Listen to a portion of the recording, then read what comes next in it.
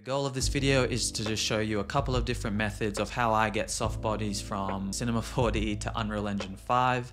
I'll tell you the pros and cons of each one, how polycount affects the file size, import times, how to apply the material, how to actually get the animation playing in your viewport, as well as how to get a more efficient or effective workflow in a camera shot level sequence sort of pipeline. And then you can hopefully decide which workflow works best for you, because they both have their advantages and disadvantages.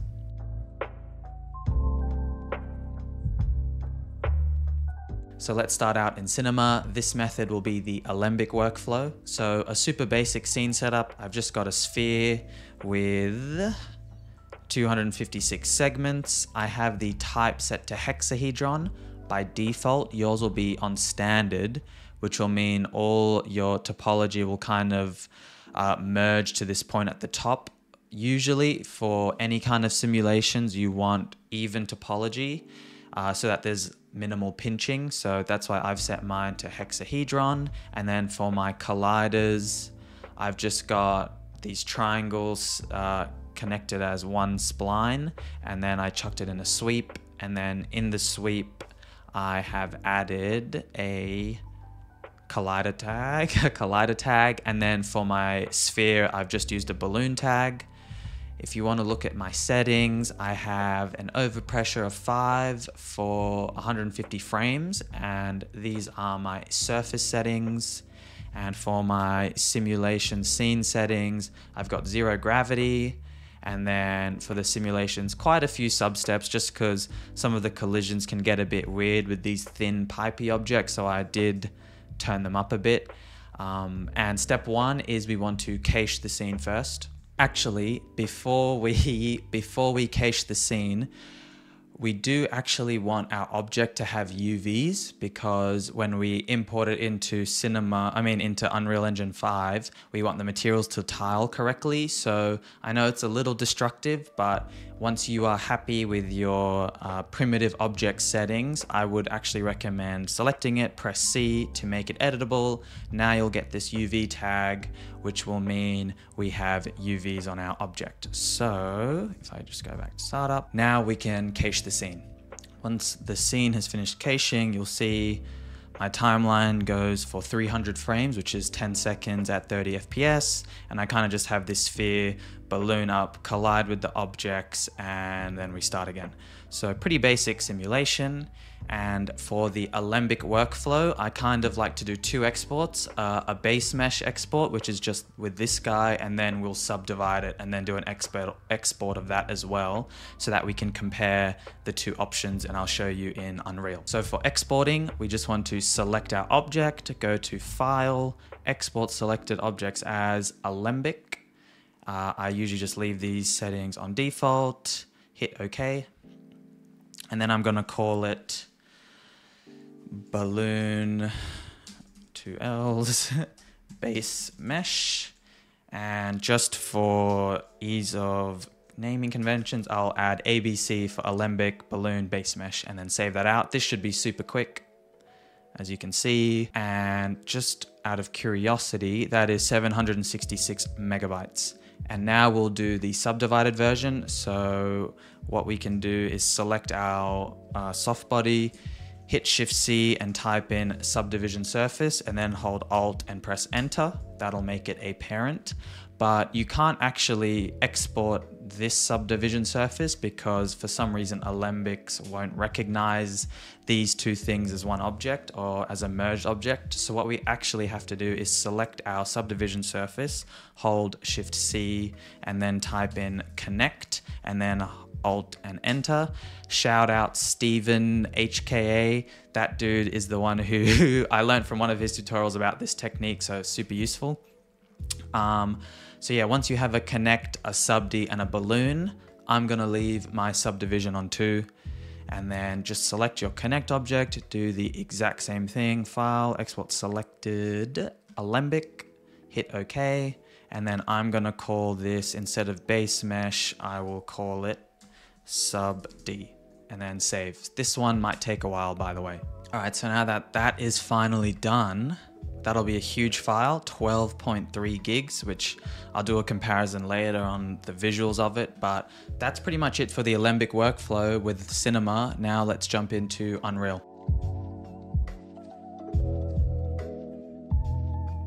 So now I'm in Unreal, I've just got a blank level and I am in UE5.2.1 and I just got a post-process volume that is set to infinite extent, and really all I've done is just set the exposure to like turned off auto exposure essentially, and got a bit of bloom and lens flare, but that's about it. So once you're in this level, I've just made a folder called L_tutorial, and then wherever you choose to import it, just hit import, then go to your folder. I'm gonna first import the base mesh because it'll be a lot quicker. And once you have this window pop up, this is very important. You'll see this is that object we exported, balloon, and then the number of frames. We want to change the import type from static mesh to geometry cache. And we also want to scroll down and change the conversion preset from Maya to 3ds Max, and this will mean our object is the correct way, is rotated the correct way. And then we just hit import. While that's importing, actually we should also export our collision objects. So I'm just going to select these guys here. Or actually what I'll do is I'll just do a quick connect objects, turn these guys off, turn off or delete all our material objects. So now that we have our collision frames, that's a weird name, collision geo. And then we'll do file, export selected objects as FBX. And we can just leave it on default, and then I'll just call it FBX_collision geo. And because they all have the same relative coordinates, we can snap them into place. Let's go back to Unreal. This is now finished importing, which is great. Let's also import our collision geo. So just select your FBX. We can leave all of these the same and then hit import. Okay, so now just drag in my collision geo. By the way, I'm on unlit mode because if I go to lit mode, I have no lights in the scene, so I can't see anything. So if I go to unlit, or you can also press Alt-3 and Alt-4 to toggle between the two. Really useful shortcuts here, by the way. Anyway, we will select our collision geo, and I'm just gonna zero it out by clicking that arrow. So that'll take it to the center, and then we will get our balloon geometry, the soft body, drag that into the scene, also zero it out, and now they'll both be in the correct coordinates. I'm just gonna move my post-process out to the side. Now, obviously you don't really see anything happening. What you need to do is, I'm just going to go to my sequencer folder, create a new folder, tutorial. And then in here, I'll create a new cinematic level sequence, and I'll call it L_tutorial_anim. So this sequence will have all of our animated objects in it. So just double click that to open. Select your Alembic file that we imported and just drag that into the timeline. The first thing I want to do is actually make sure our timeline is the correct length. So we want it to be 300 frames. It's already at 30 FPS. What I like to do actually is just type in 300 here. And then while you're selected in here, if you just hit the right bracket, which is like under the plus sign, that'll set your out point to wherever the cursor is. So if I'm here, and if I do the left bracket, that'll go inside. So I'm just gonna undo that. And now if we make sure our cursor is at the start of the timeline, now we just go to our ABC balloon base mesh and make sure you select geometry cache, which is the top one here, not geometry cache component, just the geometry cache. Import that in, and now if we hit play, you'll see, whoa, we've got our soft body working. And the great thing about geometry caches is if I go to the start and then right click our geometry cache, go to properties, we can also change the play rate to be 0.5, and that'll actually, that will extend our simulation or slow it down by 50%, but you won't get any frame stuttering because the topology stays consistent. It can actually like blend or tween the frames in whatever tech they're doing in the background. That'll work correctly. And let me just quickly apply some materials to this guy. So I'm just gonna go to lit mode, which is Alt-4. Actually, no, I'll go to unlit, go to my materials. I think I have white gloss 2 I'm gonna put on it, which is just this metallic material. You can just drag a material onto the object as well. It's the exact same thing. And then on my collision geo, let me go to my grayscale materials.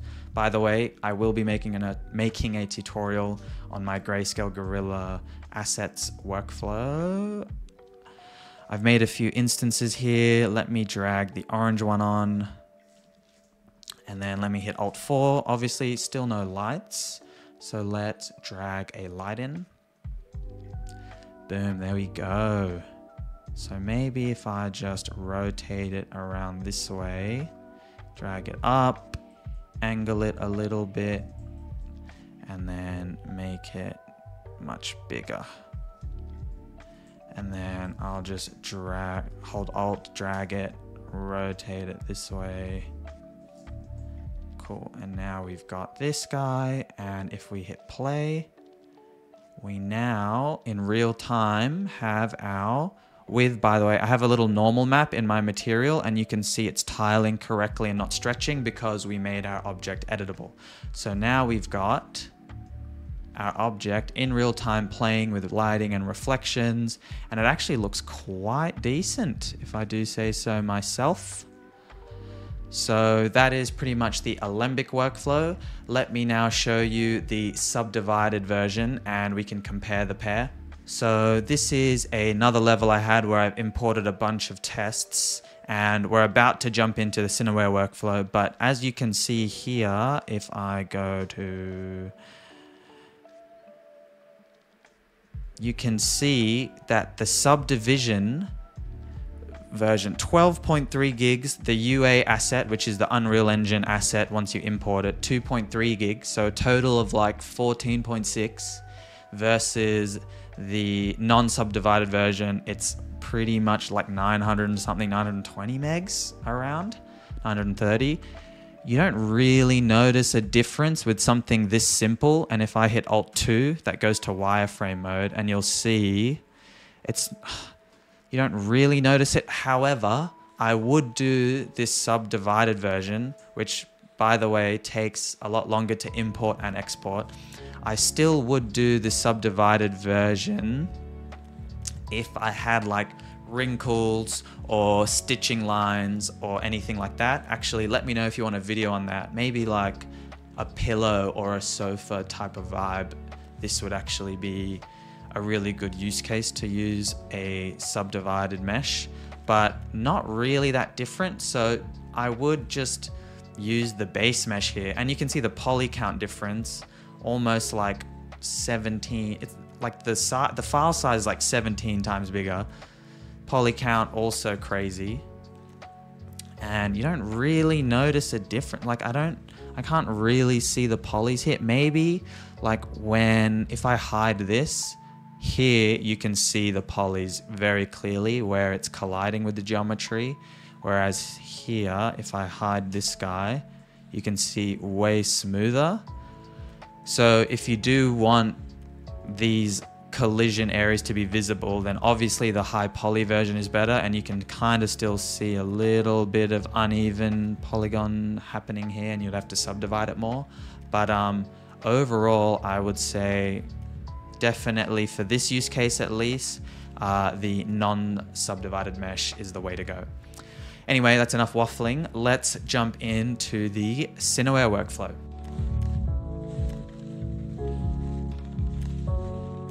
Now I'm back in Cinema. Let's do the cineware method. First things first, everything's the same, by the way, everything's still cached, blah, blah, blah.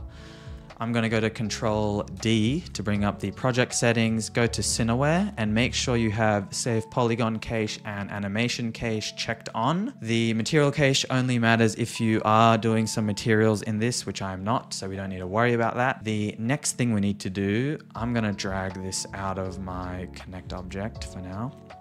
The next thing we need to do is open up your dope sheet and drag your soft body cached thingy object into the dope sheet so that it's in the timeline. And then with that selected, we're just going to click this bake icon, bake objects, deselect position, rotation, animated parameters, and select PLA. Shout out Winbush for originally teaching this technique way back in the day. So bake objects, PLA, and then hit OK. What this does is if I hit H, that'll keyframe, it'll make a copy of that object and then add a keyframe for every position.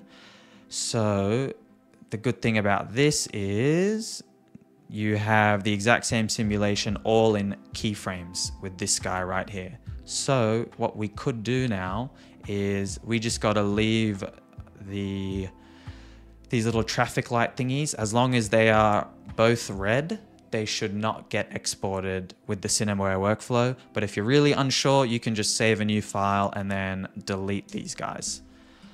So now what we're left with is our collision geo, which honestly we also don't need because we've already exported that out.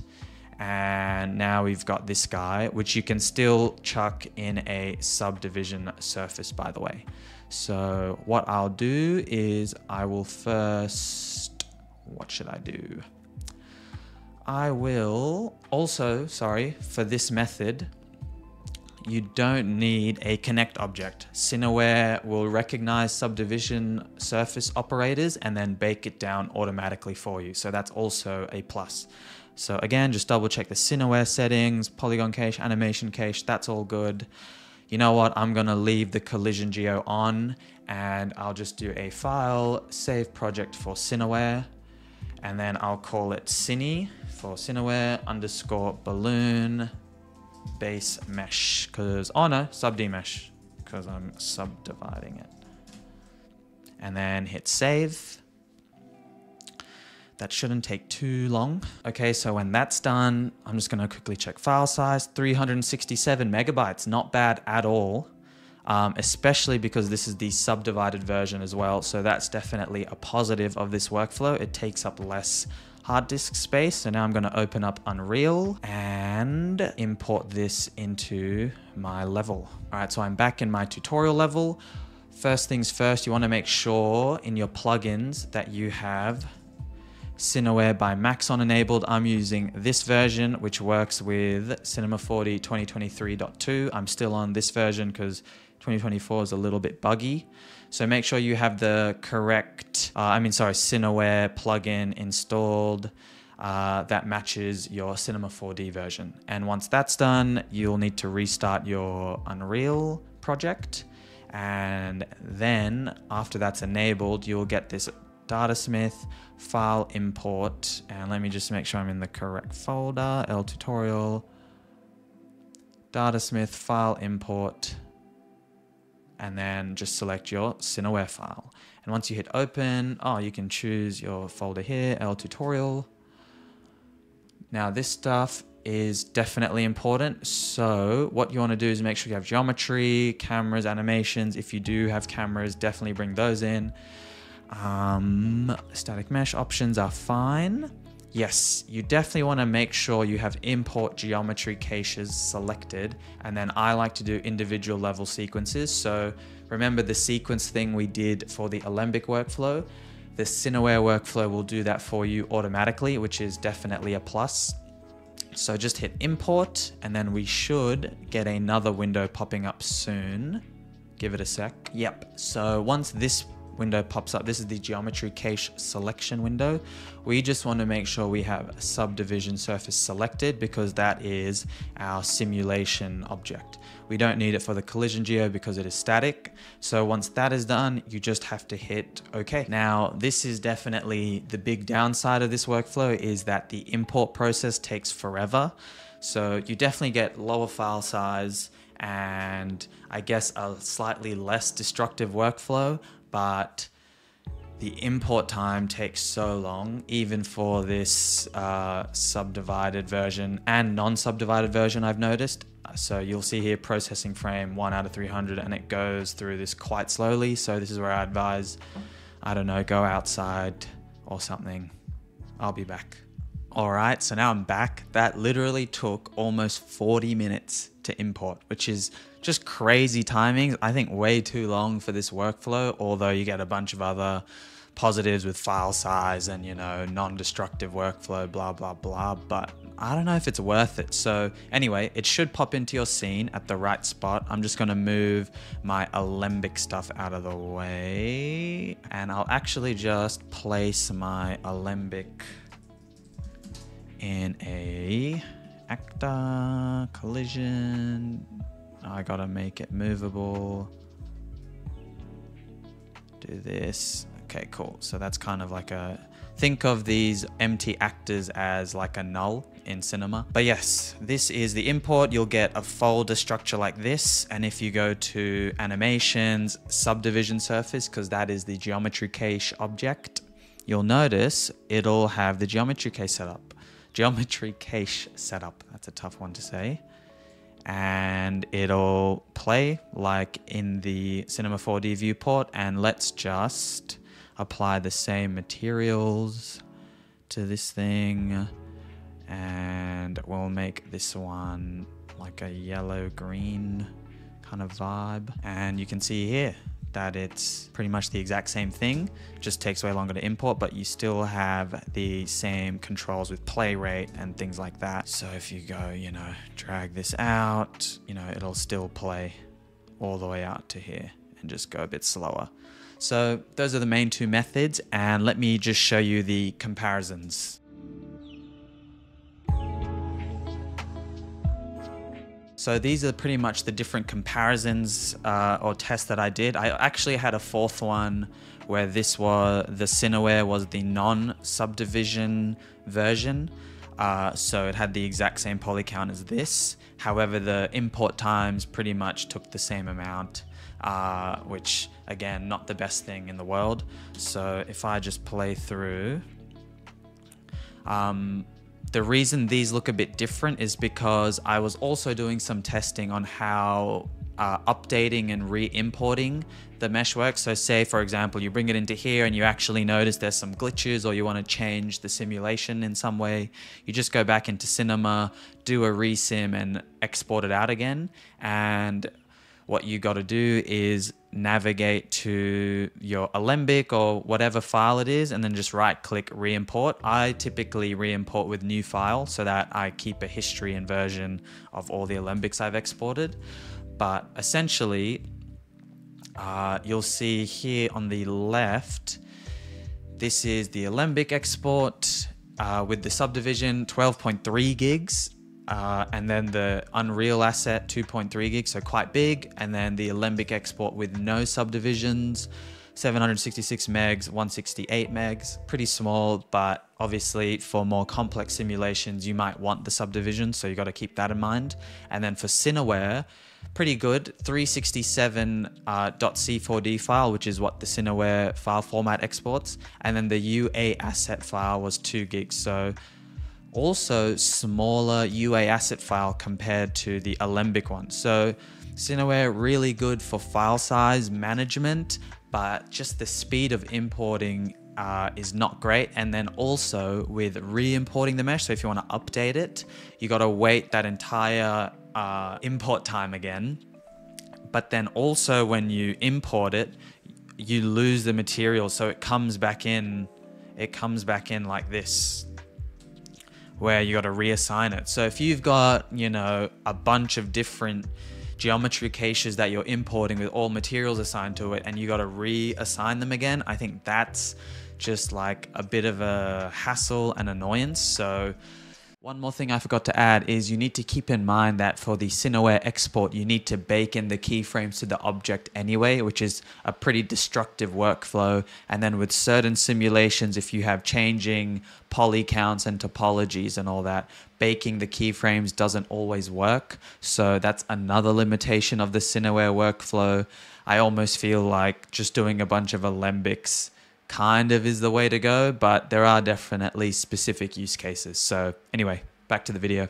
If they had that issue fixed, I think I would definitely lean towards the cineware workflow if I knew I wasn't going to be updating the model a lot. But what I would recommend is actually just doing non-subdivided exports in alembics, because you can just re-import them quite quickly. And then once you're happy with it, do a cineware or actually, yeah, you could do a cineware or alembic subdivision import. I like the cineware just because less file size. So I'd probably test with low poly alembic and then do a high poly cineware export by the end.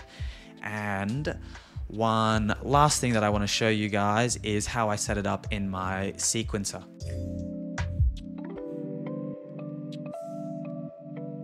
So for my sequencer setup, what I would do is create a new level sequence like we did earlier, and I'll call it ls soft body anim. So this will be my animation sequence. Open that up, make sure it is, actually, since I'll slow it down, I'll make it 600 frames because I'll slow it down by 50%. I'll select this guy, drag it in, add my geometry cache. Gotta make sure I am at the start of my timeline when I do that. Right click, play rate to 0.5, so that'll make it 600 frames. Boom. So now we have this guy doing an import. And you can see with my, when I did a re-import, I just made it expand more. And I also made the surface in my cinema, in my balloon surface properties, a lot more stretchier and have a bit more elasticity to it. So that's why it kind of expands a lot more when it pushes through the collisions. So anyway, enough waffling, I keep doing that. Once you have your anim set up in a sequence for your camera shots and things, this is what I would recommend. Right click, cinematics level sequence, and then I'll call it ls, whatever my level is called, so testing. And then I already have shot 1, 2, and 3 on my screen. I don't know why I'm pointing at my monitor. I already have a shot 1, 2, and 3 that you can see, so I'll just call this shot 4. Open this guy up, and again, make this 600 frames. And what I will do is add a track and call it subsequence track. In this guy, I'm going to search for anim, and I called it L soft body anim, ls soft body anim, which I just made. Oh, I got to make sure I'm at the start of your timeline when you import it in. Otherwise, you got to drag it in place. And now I am referencing that anim subsequence in this one. So that means whenever we make a new camera shot, we don't have to reapply the geometry cache every time. And then what I'll do is create a camera in here that I am now piloting. And let me hide the text for now. Viz, turn it off. And let me make it, you know, for Instagram, cropped aspect ratio 4.5. And now what I can do is, you know, animate my camera how I want to animate it. So set a keyframe here, come out, set a keyframe there, boom. Make sure I'm correctly focused on my object, which is around there. Yeah, around there, I would say. And now, if I drag this out to 600 frames, you can have as many animations you want with your alembic animation referenced in the track. Not the best shot in the world, but definitely something you can play with and you get the idea. And once you have that set up, really easy to set up multiples. So now you have an S4, you just hit Control D and that'll make a shot 5, auto rename it, and now you've got a different camera that you can play with. So I'll just delete those keyframes, go to this guy. Maybe you have a shot like this or something, set a new keyframe, and now you can play with this shot. So really easy to set up multiple shots. And then in your animation shot, you can actually add as many geometry caches as you want. So I'll add in this guy too. Go to the beginning, geometry cache, 0.5, and then I'll add this guy, geometry cache, 0.5, and then I'll save selected, and now when I go back to my parent sequence, all of them play at the same time because they are referencing the one animation track. So hopefully this was super helpful.